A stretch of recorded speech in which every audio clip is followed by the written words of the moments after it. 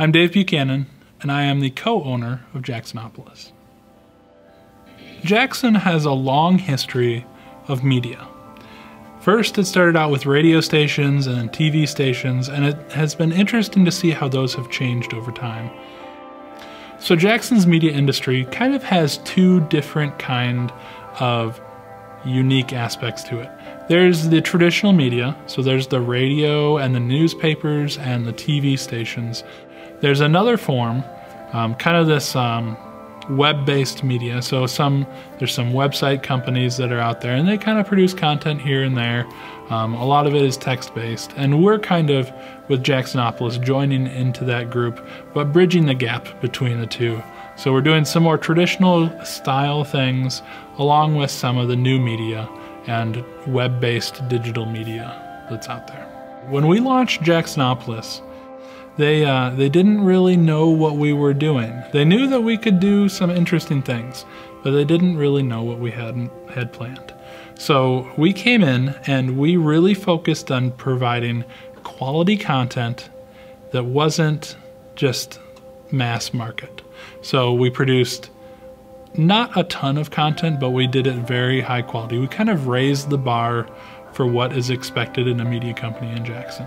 So from the beginning, we knew Jacksonopolis was going to grow to more than what we could handle.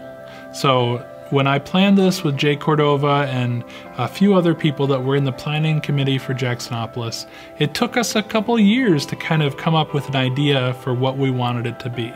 And some of those people kind of dropped off, some of those people came back on, and we really kind of rolled forward to what we wanted Jacksonopolis to become.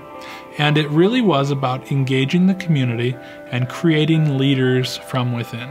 So we found a few good people to manage some of our communities. So we have a great photography manager, a videography manager, a writing manager, a social events manager, and a lot of different people who kind of help out on a day-to-day basis to keep Jacksonopolis running. Really, when we started Jacksonopolis, we envisioned it to be kind of an engine for growth in the local economy. We wanted to not only make money for Jacksonopolis, but take the money that we have made and pay the content producers that contribute to Jacksonopolis.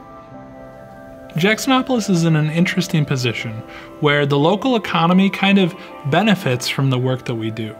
So when we produce an article or when we make a video or take a photo gallery of a specific event or kind of movement that's going on in the community, all of that goes towards them. The future of Jacksonopolis really has yet to be determined. We really had a strong idea of what we wanted it to be in the first year. We wanted it to be established, we wanted it to be accepted by the community, and we wanted to produce good content. And I think we've done that. So we've started a video production studio. We've started a recording studio, an audio recording studio. We've started a photography studio. We've started all of these separate things that kind of go along with what we're producing, but are not necessarily related with Jacksonopolis. So when we started the platform network, we kind of branched it out into content that not necessarily fit into what Jacksonopolis represented. We wanted to create things that were different.